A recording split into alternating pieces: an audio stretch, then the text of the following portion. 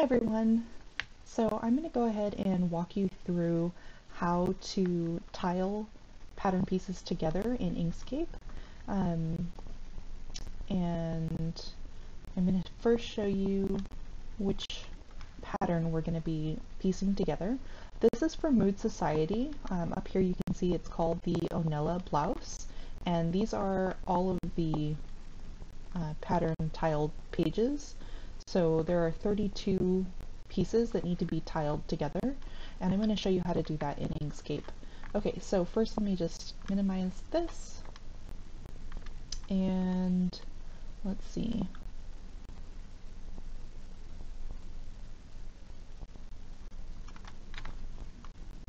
So I'm in Inkscape now, and I'm going to go ahead and start importing the pages. So to bring pattern pieces into Inkscape to make adjustments to them or to tile them together from A4 to AO, you have to import said pieces. To use Inkscape to tile pieces together from A4 to AO, you actually have to import each A4 size sheet into one Inkscape page.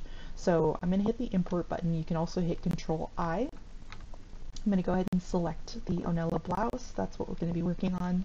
And then you're going to see this page that pops up. You can see here that there are 33 pages in this PDF. We're actually going to skip the first page because this one is just to show you the complete tiled page, like what I showed you just a few moments ago in Adobe. So I'm going to hit plus, and here you can see that the first tiled page is actually page 2, but it's the first tiled one that we'll need to import. Unfortunately, there isn't a way to just import all 32 pages that we need. We'll have to do them one by one. But thankfully, this is still much less annoying and frustrating than having to print all 32 pages out and then having to tile them together manually with either tape or glue or staples or whatever methods that you've done before for printed PDFs. So now that this is selected, I'm going to go ahead and hit OK. It's going to take a second. There's my first page. I'm actually just going to leave it there because we have a lot of pieces to tile together. You can scroll up a little if you want to. And then I'm going to hit Control I and select the Onella blouse. And now we have to look for the second page. Okay, so it gives you a little preview. You always want to make sure that you're bringing in the correct tile piece just to avoid extra steps. So this looks like the correct thing. I'm going to hit OK. Great, there it is. So now you can start actually tiling your pieces together. You notice that the arrow will look like a normal arrow in some places, but you want it to have that little cross beneath it so that you're actually moving the piece. If you click it while it does not show that little piece, it will actually deselect the piece, and then you'll have to go and select it again. So just be mindful of that. Okay, cool. So it snapped into place. To make sure that things snap into place, you want to make sure that you have this guy, this button over here selected, snap nodes, paths, and handles, and that just allows the nodes on the pattern page or the pattern selection to snap together so that they are kind of like magnets. They want to stick to each other. Okay, so again, Control I, and I'm just going to keep doing this until I have all of the pages that I need snapped together. Okay, so there's number 3. Okay. There it is. Make sure that I have my little hover icon. Grab it. Ah, I selected the wrong one. So if that happens, you can go ahead and just let it go, hit edit, undo move, and that'll put it back to where it was. But now I can show you how to select this guy again. So you can just wait for the arrow to have the selection icon next to it, and then you can just click on it and it'll grab it. Another way that you can also select things in Inkscape is make sure that you have this icon selected, and if you click anywhere outside and like collect an object, it'll go ahead and select the entire thing for you. Okay, so let's go ahead and continue. I believe this pattern page is 8 pages across, which, oh my gosh, if I were having to do this manually with sheets of paper, 8 pages across and 4 pages down, that's a whole lot of paper. I don't know about you, but I don't have time for that. That's just too frustrating, too annoying. I don't have the workspace to get 8 pages across, much less like floor space where my puppy won't, you know, want to eat said paper. Okay, snap. Ah, I missed it. You want to make sure that they snap in the right place. There you go.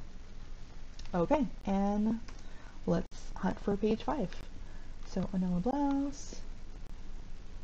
And the nice thing is that you do get this little preview so you can see the correct number, because the page numbers get confusing otherwise. Okay, I have the little cursor thing, drag it. It takes a second to move it around. And I have to imagine that's just because there's so much information that we're importing into the program. It just takes a moment for it to be able to move the pattern piece that we have selected around. But with a little patience, it does eventually move it where we need it to go.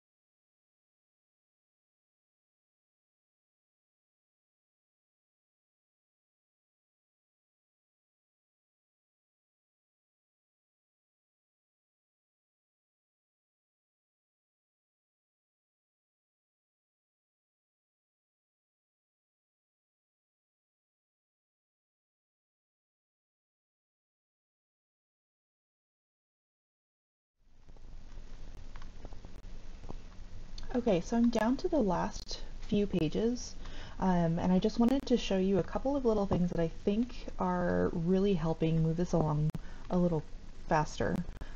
So I need tile piece number 31. I know that because they're offset by 1, I just add 1 to the page number, hit enter, and there's 31. I can go ahead and click OK, and then it's going to import that. And I try to keep my frame relatively close to where I'm trying to add the page, and it drops it almost where I need it. And so I click on it, move it, let it go. And I've noticed that because there's a bit of a lag between the program working to move the piece, I've noticed that using really short little movements and letting it work and think actually helps it to move a little quicker, as opposed to holding down your mouse click and trying to move it around a bunch and like get it just right. That was taking a lot longer than doing it this way. So I'm going to go ahead and make sure that my little hover icon is next to the mouse cursor. Click on it, move it down and over, let go of the mouse click. Let it think. You can see the arrows have disappeared from around the object, and boom, it's in place. So once the arrows reappear, that means that it's done thinking. You can go ahead and move on to the next thing. Kind of like in the last tutorial that I did with the blending of sizes, where you have the layers and you can see the machine thinking. You want to give Inkscape a little bit of time to think about the movements that you're asking it to do and not overwhelm it with just a bunch of information. Okay, so I'm on to, I believe, let's see, yeah, the last piece. Okay, so I'm going to go ahead and control import, or Control I, and then grab my last piece, which is piece number 32. So I type in 33, hit enter, there it is. I can go ahead and click OK. And pull and drag, let go, let it think. Actually, I don't think it's thinking. The arrows came back pretty quickly, so I'm gonna try that again. Now you can see the arrows are gone. It's thinking. Just let it do whatever it's gonna do until the arrows come back. Then I'm gonna go ahead and drag it again, let go. It's thinking. Okay. So now that the arrows are back, another thing that I've been trying to do is for tiled pages that have broken pieces that connect them. Typically those are a little bit easier to connect because they're going to want to snap there. So I use those as references, and I just kind of grab near one. I need up and over just a bit, let it go. It's thinking, and there you can see that it's snapped into place. Okay, so all of my tile pieces are now all on the page. I'm going to go ahead and do a save because I've been actually doing that here and there because I don't want to have Inkscape unresponsive and then just boot me out. I had a scare, maybe tile page like 11 or so, and it just froze and said not responding. And so when it came back from that, I saved the piece for the first time and was like just covering my bases because I would hate to do all of this work and then lose it. So save along the way just to be on the safe side. Okay, so now I'm going to go ahead and zoom out. I'm going to go ahead and type in 25% and see what that looks like. And scoot over.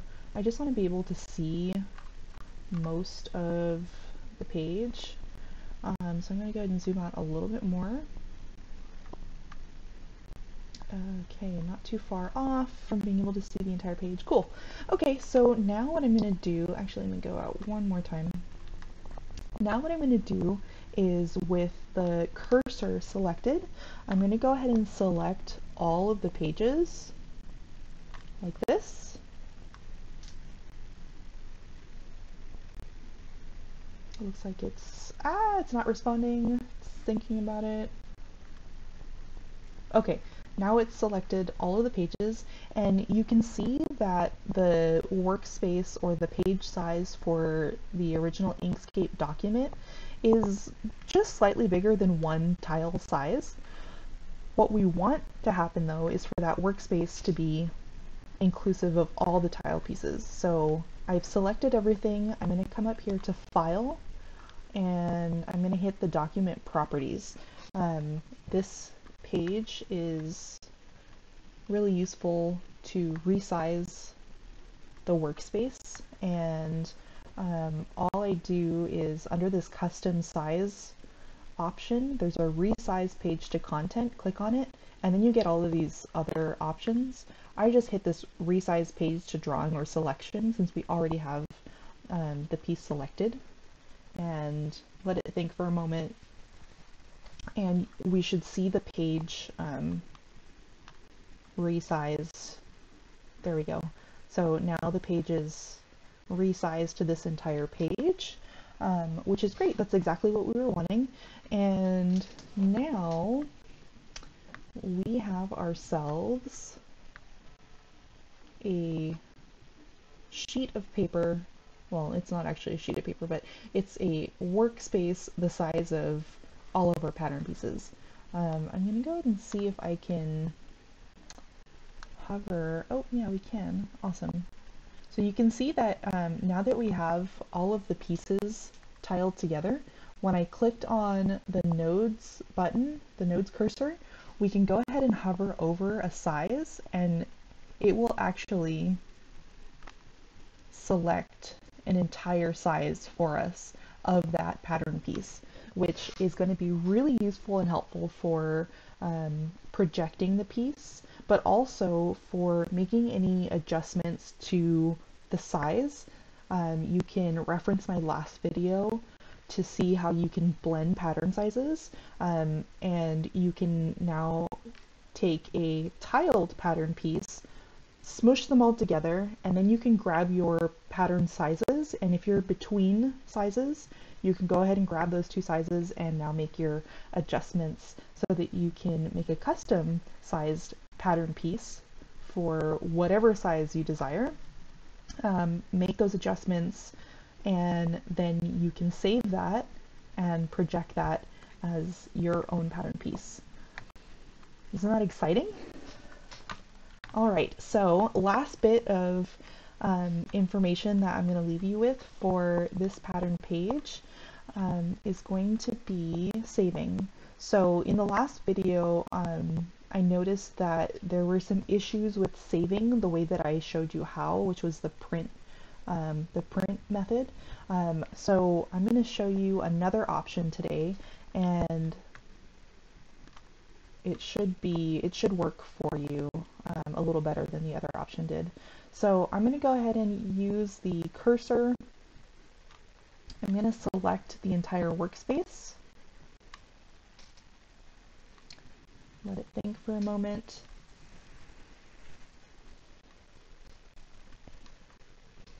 Yeah, once there's a lot of information in the software, it takes a minute to do each step. But again, I assure you that doing it on the computer this way is so much more time saving than having to print everything out, tape it all together, and do all that nonsense. Not to mention a lot more environment friendly this way. So I'm going to go ahead and now that it's thought about it and selected everything that's in the workspace, I'm going to hit File, and then I'm going to hit Save As. And we can go ahead. I've already named it Onella with my with my anxiety-induced saving. I've already named it Onella, and what we want to do is, if you didn't already save it in an SVG, this is just so that we can come back into Inkscape and make changes. So if you're going to come back and make custom sizes and things of that nature, you want to make sure that you have a version of it saved in SVG this way, so that you don't have to come and do all of the tile pages together again. So actually, let's go ahead and just save it so that we have the final, yes, we want to replace it. We're going to have the final version of this pattern piece with all of the tiled pages. I think the last one that I did was somewhere over here on page 26. So now I'm going to come back and save as again, and then I'm going to hit this button and come down to PDF. So we want to have a PDF version to project with. So if you've already made all of your pattern adjustments and everything, or you're just going to use this as is, you can go ahead and save a PDF version. So I'm going to go ahead and hit save. I don't tend to make any changes here. I just select OK. Great. And then for testing purposes, I'm going to see what that looks like. So down here we have the Onella PDF, and we should be able to double click on that, and Acrobat Adobe will open it up, and this should look like what you will project with. Close all of these. My projection number, 27.4, and then we can go into the full screen, and this is what it should look like for your projecting now, and that looks great. So we can move it around. You should be able to rotate it as needed, put it in the area and direction that you want it to be in for cutting, and you're good to go.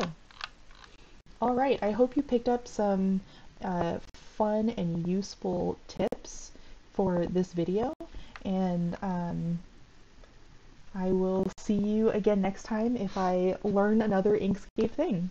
Thanks for watching, and I hope you have a great sewing day.